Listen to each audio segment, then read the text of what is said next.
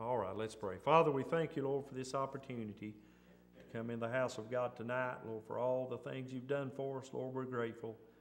Lord, we don't deserve any of thy blessings, but Lord, we're so thankful that you saw fit one day to save us. And Lord, we thank you, God, to know tonight that you're the God of all glory. And Father, beside thee, there's none else. And we pray tonight, God, that you bless these objects of prayer, Lord, tonight. Lord, many sick folks, God, some getting better, Lord, some not improving a whole lot, and Lord, some seemingly getting worse. But God, we know that you're the God, Lord, that made man.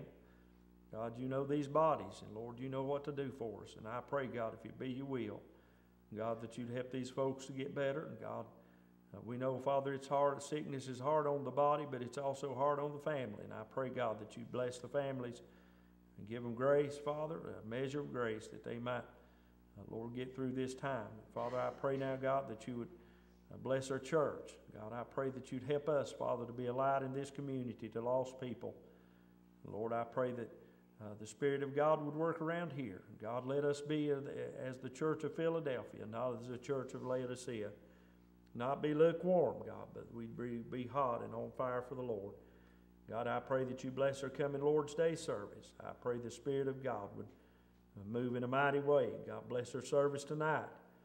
Lord, each object of prayer, God, again, we pray that you bless according to your plan.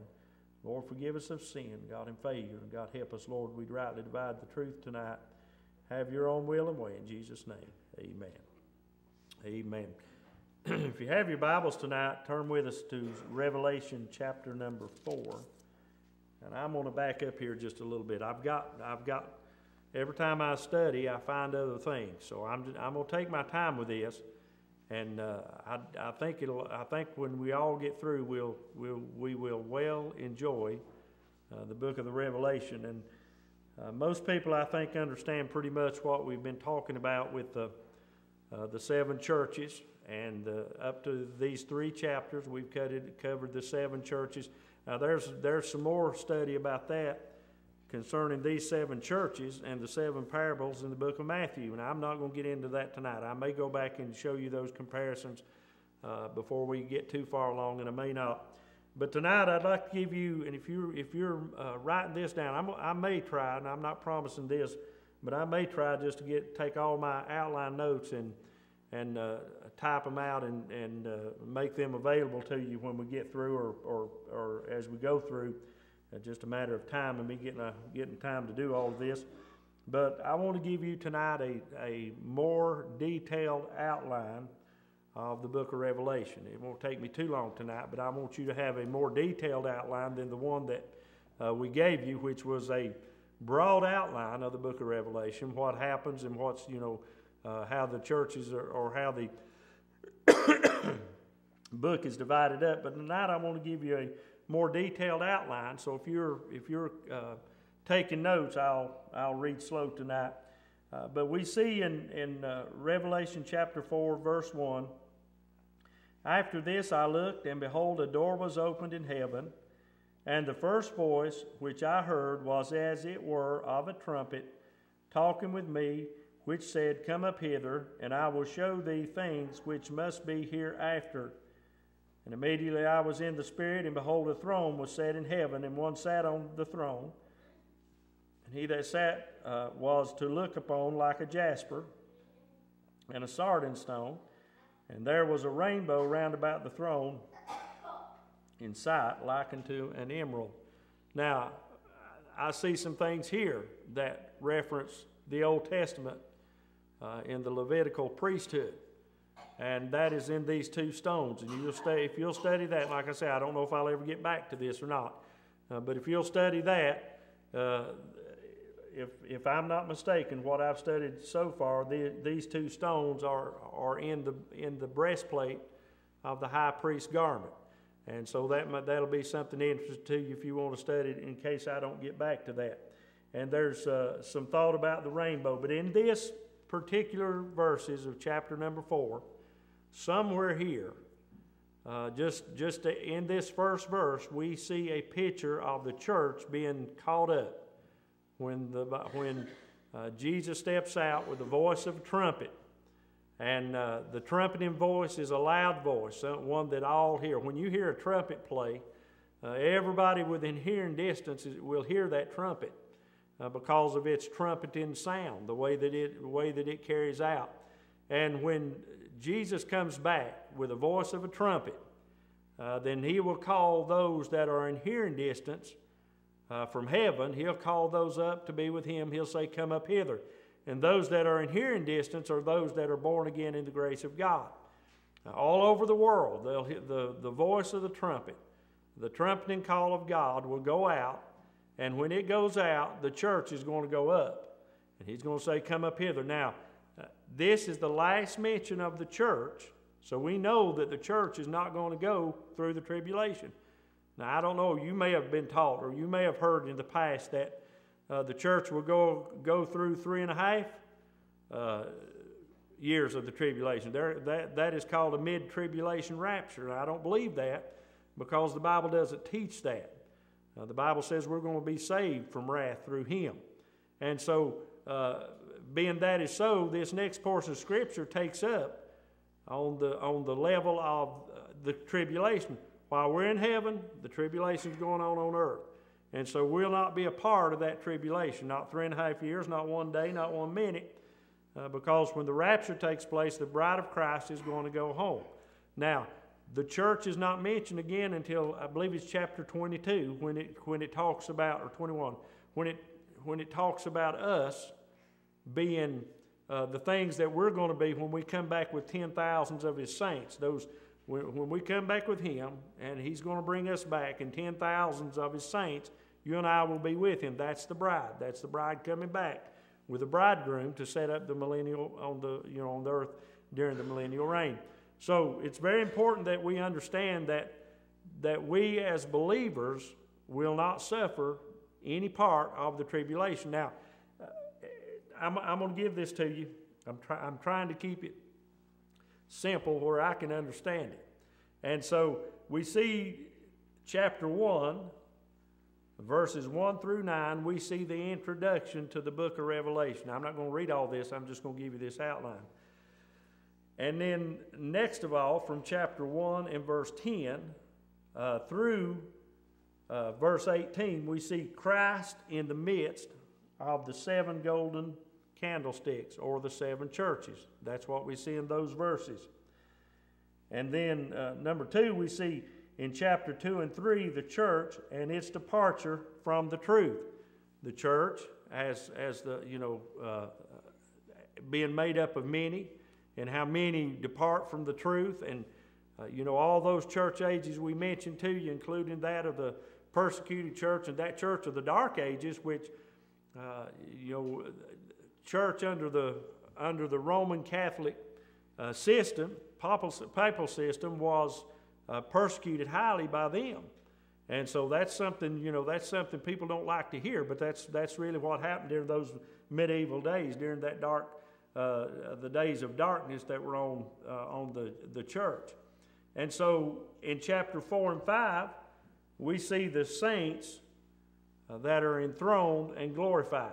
That's what we're going to see when we begin this study here. We're going to see the saints enthroned and glorified in these chapters. And then you find now John the Beloved, as he wrote this, as he penned this down from the Isle of Patmos, there's a lot about that. I'm not going to that, but study that. But as he wrote this down, he does not show us a big insight in the book of Revelation to what's going to go on there. But you read Paul's writings, and he gives us more of an insight about how it's going to take place. We're going to be there forever in the presence of the Lord. And so Paul gives us a little bit of insight into what that glorification is going to be like for the believer. And then chapter number 6 through chapter number 8 and verse number 1, we see the 7 seals that are opened by the Lamb of God. And we'll look at these and we'll try to cover them as simply as possible so that I can understand them. I think if I can understand them, anybody in here can understand them. And so that's our point in doing this way, is so that I can understand them and so that you can understand them. Now, in all of these that I'm giving to you here, There are several chapters that are parenthetical chapters. They're part of it, but they are in parentheses, and they'll go somewhere else, and they'll be a blessing. But I'll show you those as we go along. Chapter 7 being one of those parenthetical chapters, but there's a few more. And then chapter number 8 and 9 through chapter 11, 15 and 19, we see the 7 trumpets. And we'll try our best to explain those 7 trumpets and what they are, and what they're going to entail. And then in chapter number 12 and 14, we see 2 actors and the results of their actions. So we'll look at this and see these 2 actors that we'll see, and the results of their actions and whatever what is going to take place then. And then in chapter 15 and 16, we'll see the 7 vials, 7 different vials. So you notice all through this, there's 7 churches, there's 7 candlesticks, there's 7 churches, there's 7 vials, there's 7 trumpets. All of these numbering being the number 7, because number 7 is God's number of completion. Anytime you see the number 7 in Scripture, pay close attention, because it's the number of completion in the Scripture, such as number 6 is the number of man, number 5 is the number of grace, and so on. And number 1 is the number of God, and number 3 is the number of the Trinity. And so we see all of these things, and we realize the importance of numbers in Scripture. So the number 7 is God's number of completion. When God starts something, He finishes it. We started with the first church of Ephesus. We'll end with the last church of Laodicea. It's God's way of number of completeness. And then in chapter 17 and 18, we'll see the destruction of the risen Babylon, the Babylon Empire that's going to rise. We'll see that destruction in chapter 17 and 18. And then in chapter 19, verse 1 through 21 and verse 8, we see that this covers from the fall of Babylon until the eternal state, and that's where we're going to end in those chapters, the eternal state of the believer. Chapter 21 and verse 9 through chapter 22 verse 5, we see the bride of the Lamb. We see the description of the bride of Christ. And in chapter 22, 6 through 21, we think about the warnings that are given, to those that hear and those that turn away. We hear those warnings. And then the last verse of the Bible, last couple of verses of the Bible there, we see the last prayer of Scripture. And what does John say? Even so, Lord, come quickly. And so we see that in the last. So here is much more of a broader outline that will, if we'll study it this way, I think it'll be much better for us as we study the Scripture. And when I get to studying, I get bogged down, because I get to thinking about all that's going to happen and how God's going to carry it all out. But God made the universe. He made the planets. He made the stars. I just heard the other day where, what was that Voyager, that little thing they sent up, it went to Mars, and how long has that thing been traveling? 30-something years that thing's been traveling. And they said it had now left our universe, our solar universe. It now left that, and it was going to whatever they call it, part of space where we don't know nothing about, and there it's going. And I thought, that's something man's done, and it's still sending back information. All those billions of miles away, it's still sending back information. And I thought it very interesting that they put an 8-track tape in that thing, and it is in many different languages, they said, to try to communicate with anything that might be out there. And I thought, if it's 8-track tape, they'll never be able to play that thing. They'll never know what's on it. But to think that men so believe, and that was what was happening. That was man's thinking 30 years ago. But listen, God knows what's out there, and this God that I serve, He knows what's out there. He started this thing, in the beginning, and he is going to end this thing just exactly like it says in Revelation. Now, there's a lot of mess going on in the world, and the more I hear about it, the more excited I get. I was listening to the news here tonight how Syria, their president, Fox News, got an exclusive interview with him, and of course he's denying everything. He's denying everything and pointing the finger toward the U.S., and I didn't get to listen to it all. I stopped out there when I got out of the car and they were still in the interview. But I wondered if he was ever going to bring into question the Israel's weapons that they have, because he said it was part of the international agreement that everybody do away with their WMDs in the region. And I'm sure that's where he was heading to, but I didn't get to hear that part, and he may not ever say it. But friend, it's all about Israel. All of these things that are coming to pass, and you're not hearing much about Israel in the news. But I'll tell you something, they're the focus of this, whether the news ever covers it or not. It's all about aligning against the nation of Israel, and we're going to see all of that here in the book of Revelation. We're going to see these two, I mentioned here a minute ago, the two powers, the two powers there, and what they're going to accomplish, and when it all said and done, Israel's going to come out the victor, because that's God's chosen people, and He has always taken care of them. But the whole world is going to come against Israel. And we're going to see that during the tribulation. The whole world's going to come against Israel. From the north, it'll be Moscow. From the south, it's going to be Egypt, and they're the ones that's going to come against the nation of Israel. And these there'll be other countries involved, but the biggest one is going to be the bear from the north. It's going to come down, and they're going to try to overtake Israel, which they will be defeated. Now, if that outline helps you any better, just give it to you tonight, and then we're going to try to cover it that way if the Lord let us go that way. But if I start getting you confused, you say, preacher, we're not understanding. But I'm trying to follow the Lord in this, and I believe as long as we do that, I believe everybody's going to get some good knowledge of this, because I think it's important that we have knowledge of what's going on, because people are going to start asking you questions. And we should be able to answer them. And if someone asks you now about the 7 candlesticks in Romans or in Revelation, I believe you could tell them that's the 7 churches of Asia. Were those real churches? Yes, they were real churches. What did they all mean? And I believe, with maybe with your notes in hand or whatever, you could tell them what the church ages are.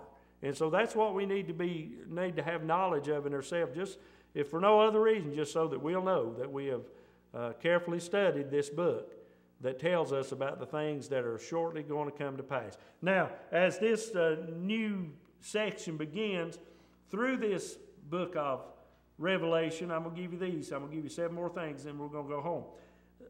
Through these 7, or this book of Revelations, we see 7 persons represented here. Again, 7 is the number of completion. We see 7 persons that are represented in the book of Revelation. I'll give those to you tonight. The number 1 person is Jesus Christ. Now, He's the number 1 person. This book of Revelation is about Him, and it is His revelation, the revelation of Jesus Christ. And even all through the Scripture, the number 1 person of the book of God is the Lord Jesus Christ. It's all about Him. Now, so we see Him highly evident in this book of Revelation. He's, we've seen His description of as He walks among the candlesticks, so you'll see His description there. And then we see that there is the great dragon, the person of the great dragon, which is none other than the devil. And as the devil is, he makes war against Israel. He makes war against the Lord.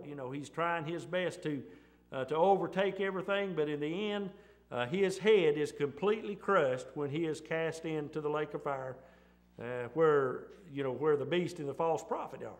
And then we see the person of that great dragon, the devil, and then there's 2 beasts in the book of Revelation that we'll see. One of them is a man, being the Antichrist. The other is a political beast. And so we'll see these 2 beasts in the book of Revelation. I'm sorry, the Antichrist is a separate entity. The two beasts, I've just told you one of them, and the other one just left my mind. I didn't write it down. But anyway, we know that one is political in nature. That beast is political. And then we see that there is another person, which is the person of Antichrist. Now, it's been much said, who is the Antichrist? Where is the Antichrist going to come from? Is he alive today? Well, I believe we're close enough to come in the Lord that he's alive today. And, you know, you look, Google search that, and you see what all kinds of answers you come up with. And no man knows him. He's not being revealed. But one of these days, the Antichrist will be revealed. There's some things we do know about him. He will be a man of great swelling words. He will be a man that has all the answers. He will be a man that, that can speak peace, and everybody's going to listen to what he's got to say. Now, it's been said by many that that will come out of the very ones that persecute Christians, that it will come out of the Roman Catholic Church. I don't know. I don't know who it is. But whoever it is, it'll be one that has great swelling words. So we'll look at who the Antichrist is. Then there's also the king of the north. And we see that personage, the king of the north, which is of Russia. And then we see the king of the south, which is going to be, I believe, that of Egypt, because they're south of and they've already made some moves against Israel. They're no longer, they're no longer a friend of. Well, they never have been a friend with Israel, but we kind of bought them off all these years, and now all that's changed. So anything goes there now. So we see the king of the south, and we believe that to be Egypt, and then we see that person of Gog. That person that comes down from the north also.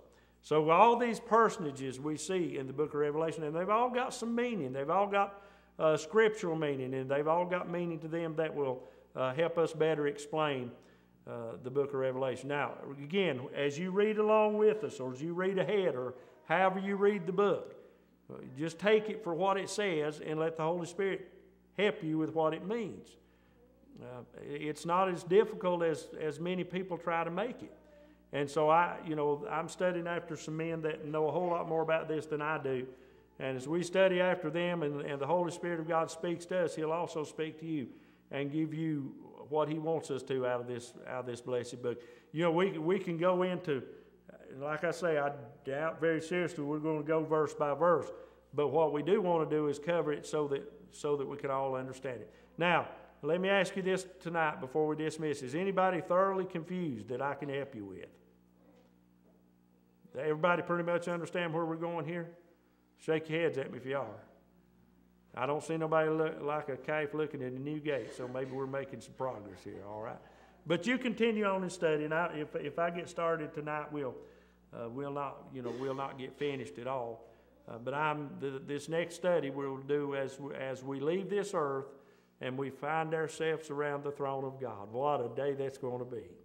And we find ourselves with Him, and we find ourselves eternally with Him. And wherever He goes, we're going to go. And when He comes back, we're going to come back with Him.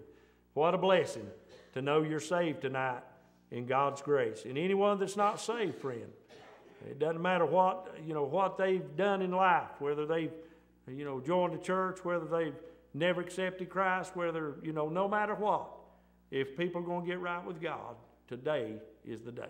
Amen. Let's pray. Father, we thank you, Lord, again for the Word of God tonight. Lord, help us. God, as we continue to study the book of Revelation, God, what you're going to reveal to us. And God, I pray that you'd help us to rightly divide it. Lord, don't let the devil confuse us. And I pray, God, that you'd help us to rightly divide the truth. Bless us now as we go our way tonight. God, may you have preeminence in our lives. And God, may we look for your coming. In Jesus' name, amen. Amen. All right. Anyone else got anything now before we dismiss? Did I have something else? No, I'm not even going to go there. Amen. We'll take that up probably on Sunday night. So you can plan on Sundays and Wednesday nights being right here. This is where we're going to be. And so invite people to come. If they were interested in the book of Revelation, invite them to come. And certainly we can catch them up on what they've missed, because up to this point it's been simple. Now some of the more difficult things you know, that we might think are difficult, which are not, are fixing to come. So invite folks to come, or invite them to listen. Frank's down putting all these on the website, so we invite them to look at it on the website or hear it on the website. All right. Anyone else? All right, let's stand and we'll be dismissed. Again, go praying. Amen. Come praying. And pray God bless us on the coming Lord's Day. All right, you're standing, you're dismissed. Come back Sunday. Good night and God bless you.